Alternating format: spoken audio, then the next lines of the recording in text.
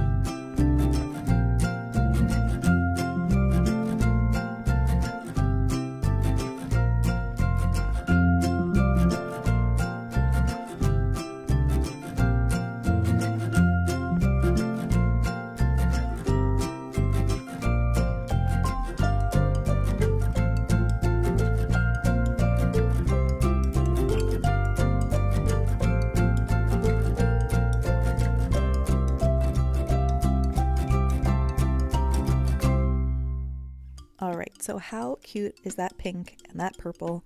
Especially the pink. I love a hot pink in summertime, and I know it's just barely spring, but these colors made me feel summer vibes and like 80s vibes, and I really enjoyed them. So I went ahead and poured out breakfast cereal in the cupcake liner, and I'm going to lay my finger upside down flat in that cupcake liner to get those pretty little sprinkles on my nails. I did the white layer underneath just for the glow factor. It wasn't a necessary step. So if you do get your hands on this Bombshell color, it's not necessary to put white down first. It's fine without it, but I, like I said, wanted the little bit of glow to peek through. So I believe I have a discount code for Bombshell, so make sure you check out the description box for that as well if you are interested in shopping her website. And I'm going to continue on with this.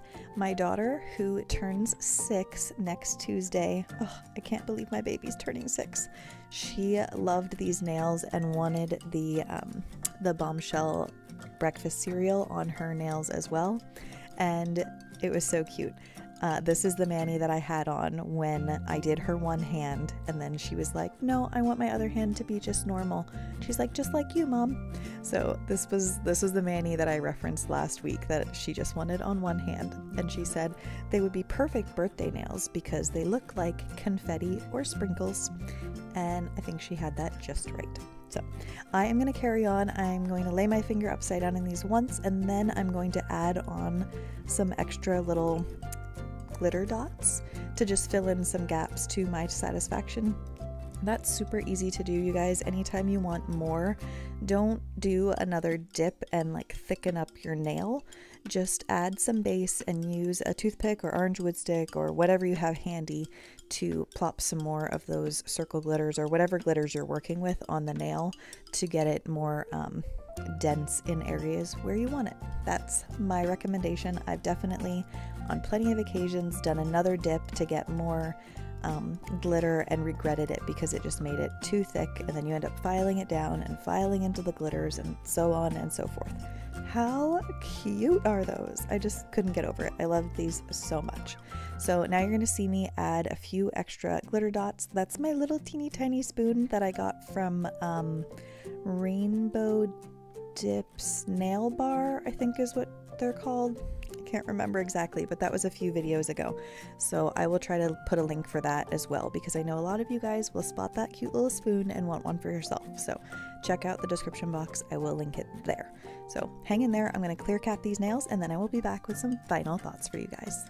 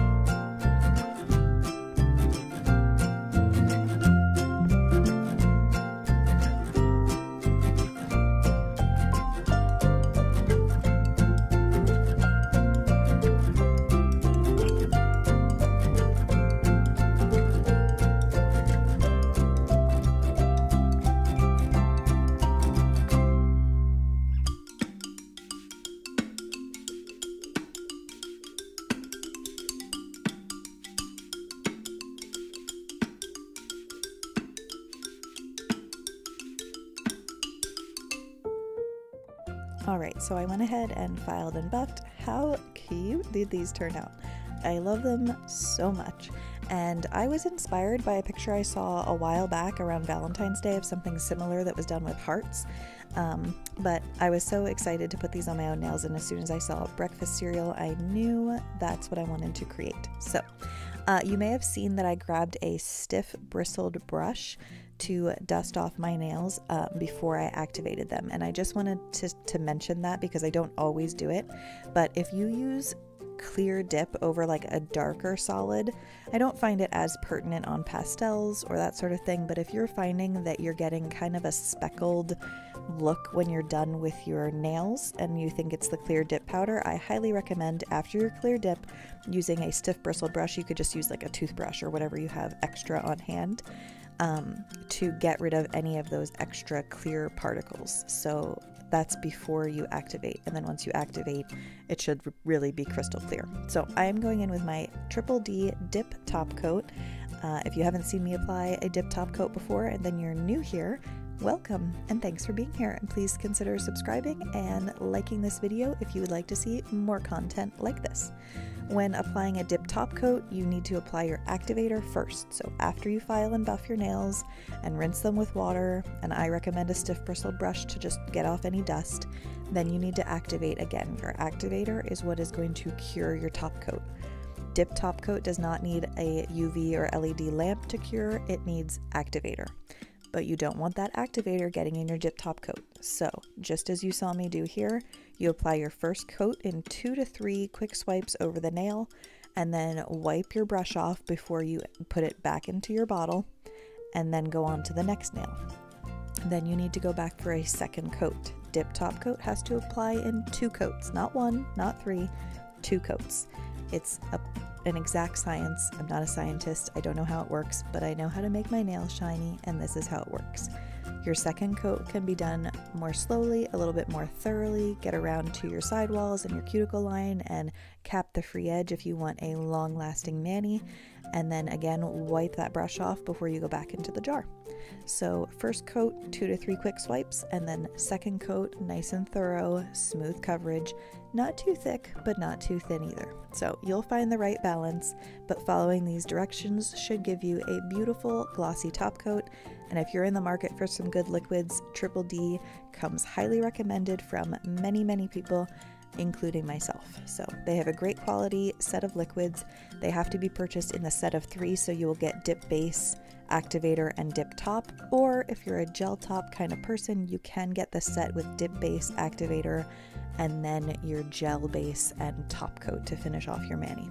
Now I am going to finish this up with my favorite step, which is my Candi Skincare Cuticle Oil. This is the scent called Royal Treatment, and it is only available for purchase through Mani Boss Dip Powder. It was a collaboration, and it smells kind of like Fruity Pebbles, so I thought it was the perfect Candi Skincare choice for my breakfast cereal nails. It's a really great scent, and if you haven't purchased from Mani Boss, I highly recommend checking them out. And while you're at it, throw some cuticle candy in your cart. So this is how the mani turned out. I loved it so much, and now I will show you the glow.